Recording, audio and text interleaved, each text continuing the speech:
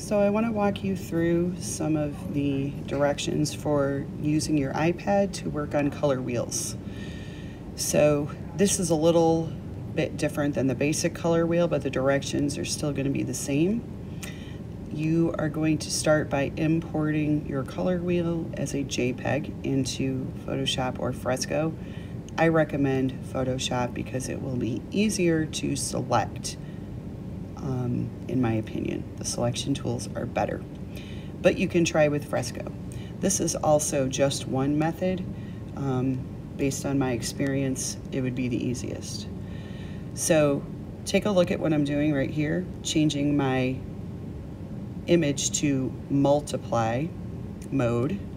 Okay, that's the image on the top. I used that little slider there and changed it to multiply mode. Now I am going with a new layer. This is what you do for every shape, creating a new layer, moving it under that top layer, which is now essentially line art because multiply mode for the layer mode makes all the white invisible. Using the quick select tool, which is selected on the left right now. Well, not anymore.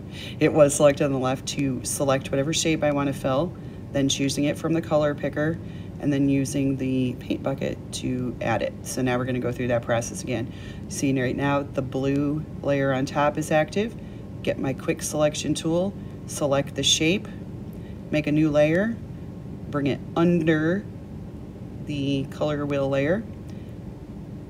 Now go select my color by sliding it. You want to make sure you're using pure hue, no tints or shades. Get the paint bucket, go onto the new layer, fill it. That's it.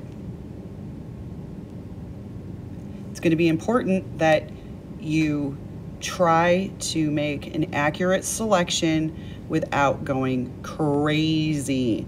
So this kind of thing does not matter, okay? A little teeny bit of edge we can live with, okay? So the important part there is that you are